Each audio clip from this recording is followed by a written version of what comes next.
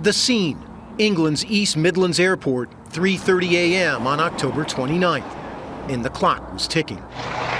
For several hours, local police, tipped to a terror plot, had been inspecting cargo from UPS Flight 232 bound for the U.S., but came up empty.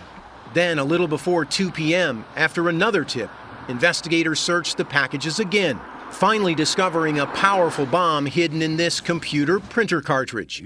Today, the French Interior Minister said the bomb was defused just 17 minutes before it was due to go off, something the White House today said it could not confirm. Al-Qaeda gave us another warning. They are obsessed with attacking us through the aviation sector.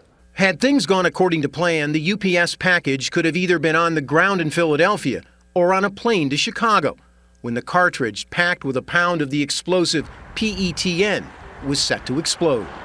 A law enforcement source tells CBS News one idea being examined: the ignition source of the bomb may well have been a cell phone battery coupled with the charge from the flash of its built-in camera. The cost would have been incalculable.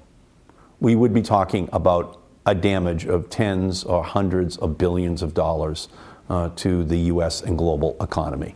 CBS News has learned the intelligence community believes a half dozen individuals or more representing core Al-Qaeda in the Arabian Peninsula may be responsible for initiating and orchestrating the attacks.